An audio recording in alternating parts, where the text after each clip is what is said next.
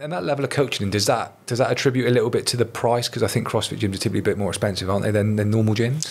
Yeah, they are. Totally different product. Totally different product. So a gym's a facility, you know, and it could be the best facility in the world, you know, but it's still somewhere you go and train.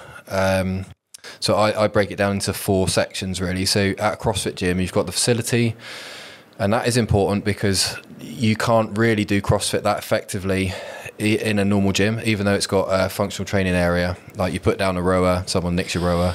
You know, like you put certain weights on your bar, someone nicks your bar, and then you start getting looked at in a funny way. So facility is quite important, really. And like I say, our gym, 5,000 square foot, 100 foot rig. It's beautiful. It's fantastic. It's a really good place to train. You've then got the coaching side of things. So, you know, every session's coached. You're looked after no matter what level or ability you're at. Our coach is there to educate, entertain and inspire people. You know, then we've got the programming. So like CrossFit's a bit jigsaw puzzle like, so we'll bring together all the pieces of the jigsaw, put them together. And then we've got the community side of things as well.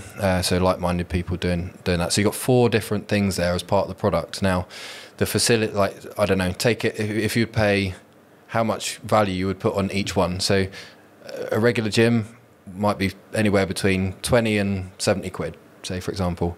So we've got a facility. So say that's 20 quid going low end. So you've got coaching, like every session that you go, you know, maybe you'd normally pay a personal training session. What's that, Danny, or a PT? So 35 quid, something like that. All right. So say that's 20 quid for the month, like for all of your sessions. We've got a capacity of like 14 people in a class. So you're always going to get a decent bit of attention. You know, you got your programming. You could outsource the programming like to someone, and you might pay anywhere between 20 and 50 quid for that. You know, and then you've got the community side of things, and I don't think you can put a price on that anyway. So between all of those things, if each of that's 20, you've got 80 quid there. You know, I think that represents very good value.